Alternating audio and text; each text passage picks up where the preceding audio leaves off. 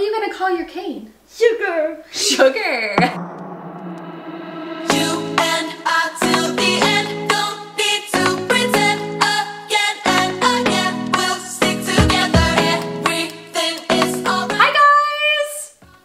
One of the most common questions that we get on social media is Ruby blind?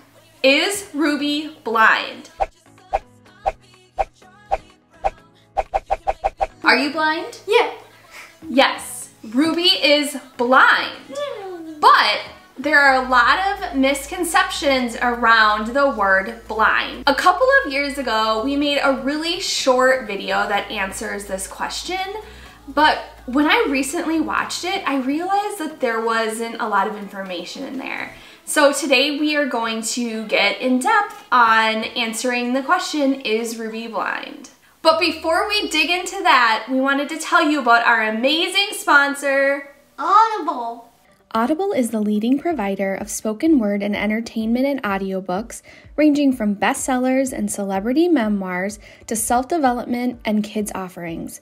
With thousands of titles to choose from, Audible has been an amazing resource for both Ruby and me, especially at this time of being stuck at home. I recently started Molly Burke's book, It's Not What It Looks Like, and I love it. I'm sure you guys know Molly from her popular YouTube channel. Molly shares her experiences of how she went blind as a child and how she learned to love and accept herself. There really wasn't much of a disability community on YouTube at first. Only a handful of creators had disabilities, and that was it.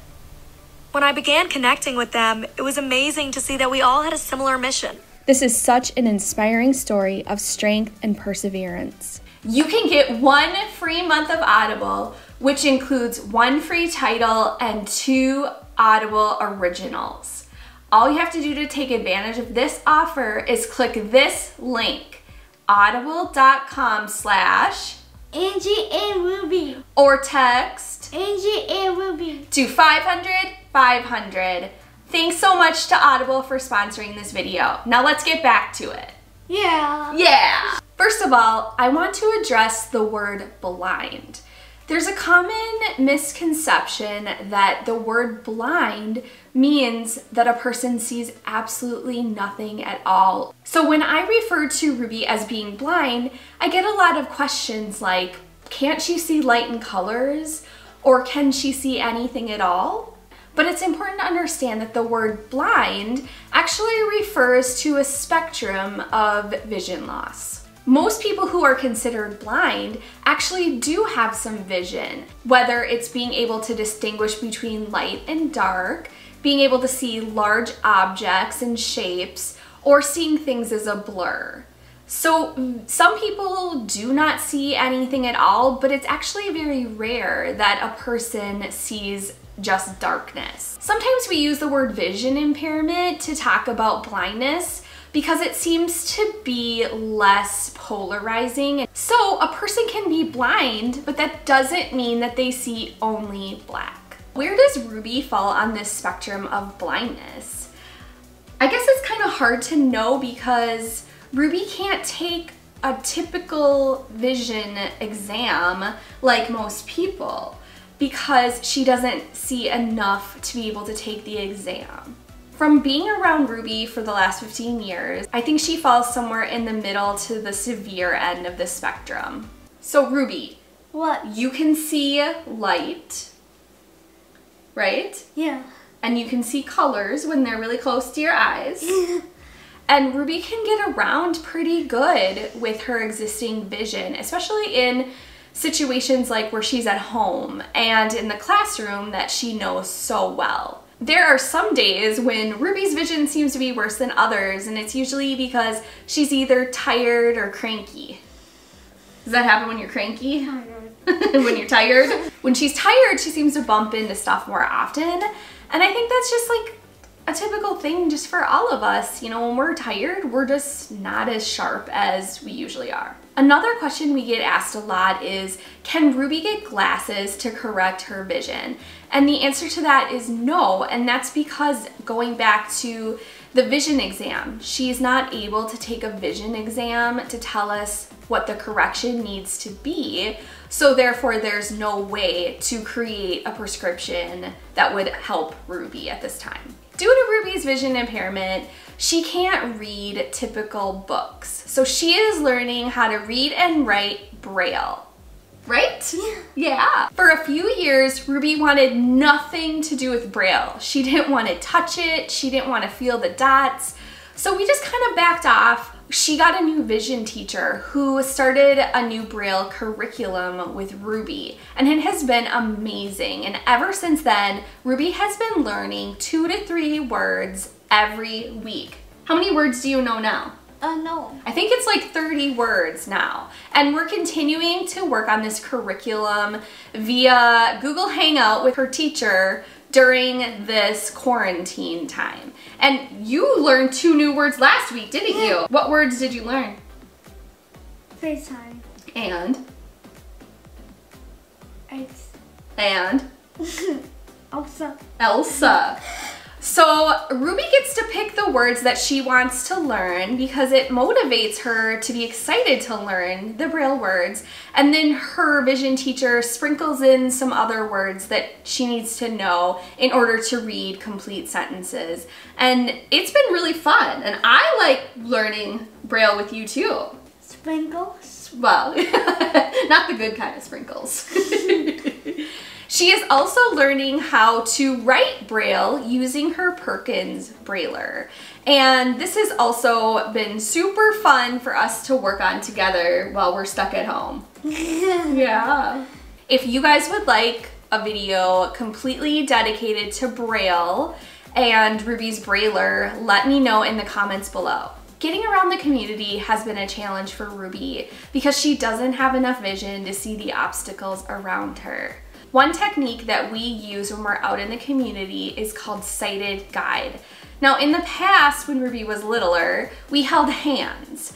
But since she's gotten older, she actually prefers to hold my elbow or put her arm through mine. Like, you want to show everybody? We're usually on the other side, right? But this, just like that. Yeah, so she prefers to do that. Of course, we want Ruby to be as independent as possible, so she's been working on using a white cane. She started working on a white cane in elementary school. She would hit an object with the cane and not stop. And the whole point of a white cane is to help someone who is blind to know that there is an obstacle in front of them and to stop or redirect their route. And when Ruby was not stopping, we realized that we needed to take a different course of action to help her understand that when you hit an object with your cane, what do you have to do? Stop. Stop. So her orientation and mobility team introduced something called an alternative mobility device, or AMD. What is your device called? Roxy. This is Roxy. Oh. Ruby's AMD looks like a walker, but it doesn't actually provide any support. The point of this AMD is to help Ruby realize that when she hits an object with it, that she's supposed to stop and redirect her route. Ruby has done so good with Roxy. What are you using instead of Roxy now? A cane. So Ruby, right before school got out for the pandemic, Ruby graduated to her white cane. What are you gonna call your cane? Sugar. Sugar. One of the skills that Ruby has been working on with her cane is called diagonal cane technique. It's one of the most basic and early skills that a cane user will learn. And as Ruby gets better with diagonal cane technique, she will start the back and forth motion that you see so often in cane users. So I have total faith that Ruby will be learning advanced cane techniques in the near future.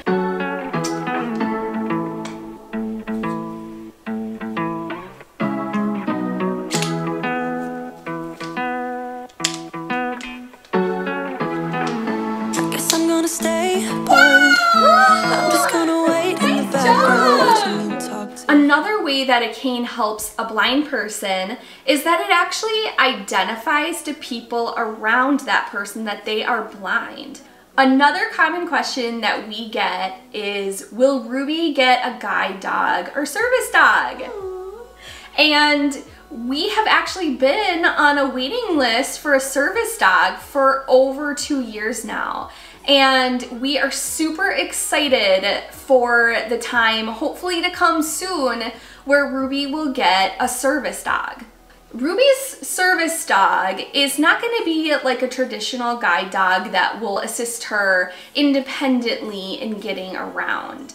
Ruby's service dog will just be specifically trained to offer her more independence in her mobility and everyday tasks, but I will always still be around to direct the dog and assist Ruby in taking care of the dog, right? Yeah. So we promise that we will share updates about Ruby's service dog as soon as we have any to share, and we can't wait. Cross your fingers that it happens soon. Yeah, cross your fingers. We are also learning about assistive technology and different tools that can help Ruby as she becomes more independent. So far, she hasn't used a ton of assistive technology like on her iPad, but as we are home, we are exploring more options. Like the other day, we used the iNote app, and that is an app that Ruby can use to scan bills, and it'll tell her the denomination of the bill. $50. Front. Okay.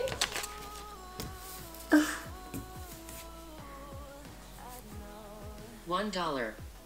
We also have heard about some other really cool assistive technology apps, and we plan to try them out, and we'll do a future video on them. Last but not least, I wanted to share some tips for how to act when you encounter a blind person in the community. I follow a lot of blind people on Twitter, and I am so appalled by the stories that I hear of how they have been grabbed without consent or pushed around. If you encounter a blind person and you feel like you need to help them, the first thing that you need to do is ask before you touch them. Do not touch anybody, but especially do not touch a blind person without their consent. When you touch or move a blind person, they can become disoriented and they can get injured. And so if you feel like you want to help, just ask that person. And if they say no, accept that they don't need your help, and that's awesome. Also, if you see a person with a service dog or a guide dog, do not touch the dog. Do not distract the dog. Do not try to get the dog's attention. Just ignore the dog. I know dogs are cute and we all love dogs and want to touch them, but you have to realize that that dog is doing a very important job. Thank you guys so much for watching this whole video. If you've made it this far, we wanted to tell you about one of our favorite videos that kind of got stuck in the pandemic craziness, and it hasn't been watched very much, and it's super fun.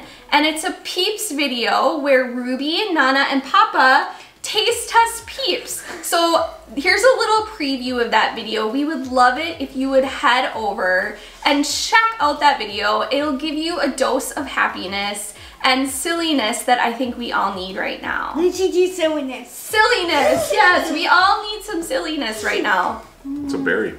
Yeah, A berry flavor. It's one of Ruby's favorite flavors. Strawberries? No. Ring ring! So thank you so much for watching, and we hope you guys stay safe and healthy. Bye! Bye!